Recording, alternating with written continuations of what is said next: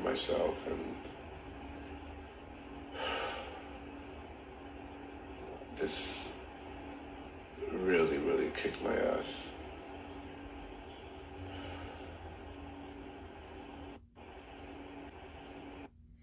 Those are the words of Oscar if you guys don't know, just moments the news has broke. Oscar De La Hoya was making a comeback against Mr. Belfort, and he tested positive for COVID-19. And this is what he had to say, quote, "Wanted you to hear directly from me that despite being fully vaccinated, I have contracted COVID-19 and I'm not going to be able to fight next weekend. Preparing for this comeback has been." And as you heard him earlier, he said it really kicked my ass. So a lot of times, you know, my counterpunch on this is these things happen. This is the day and age of COVID. And, you know, he's not the only one, of course.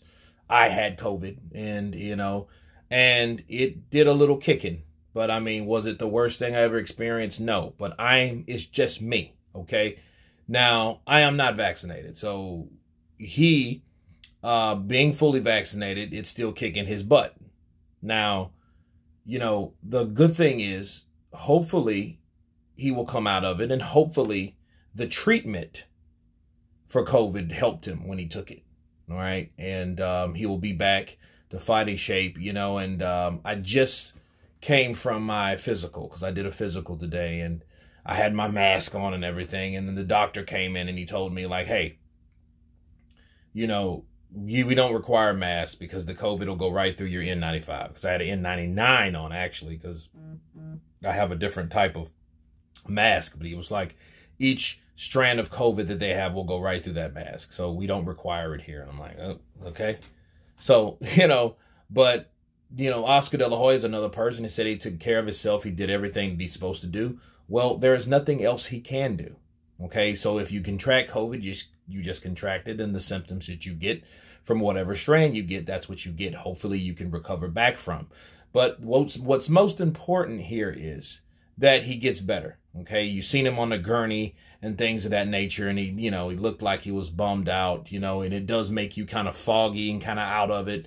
You know what I mean? My eyes were glazed over and my brain was foggy, and I had a headache here, and here. The body aches lasted about 3 days, 4 days. Sweats lasted about 9 or 10.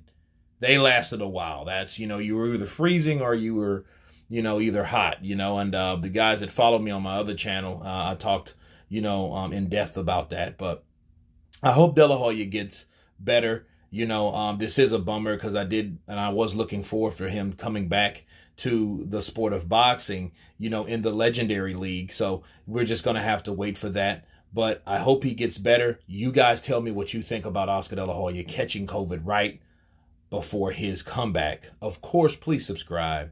And you guys been Counterpunch. Peace.